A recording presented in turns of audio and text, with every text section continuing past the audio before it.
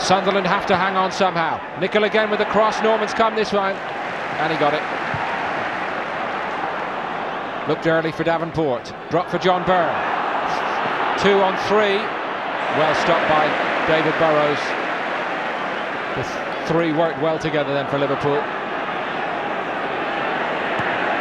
Houghton. Space is opening up all the time for Liverpool. Dean Saunders goes again.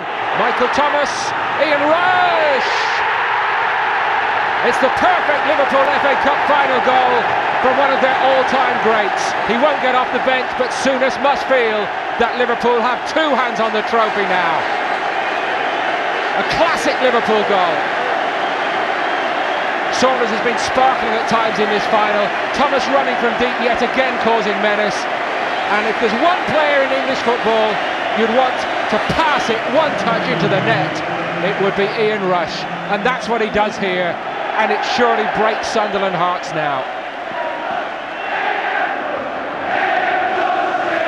Superb football and a superb finish. Just rolls it in the corner. The change has to be made. David Rush makes way. Paul Hardiman does get his taste of the FA Cup final, but is it too late?